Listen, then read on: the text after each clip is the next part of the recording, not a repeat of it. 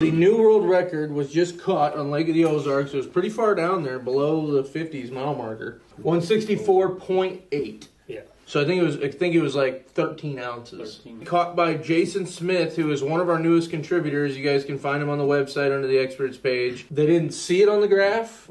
They were pulling dipsies in like 60 foot of water, if I remember correctly. The article's up on the story, so you can go fact check me. And the dude that caught it didn't even know what a spoonbill was. He was invited to go. Invited to go, never heard of a spoonbill.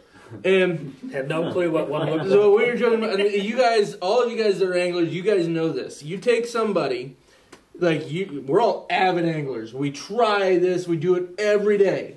But then you take the one person that is their very first time, or they're just a total novice, and they have the best story of the trip. It's like without fail. Do you guys not agree? Like that always happens. That's what happened. Yep. Yeah.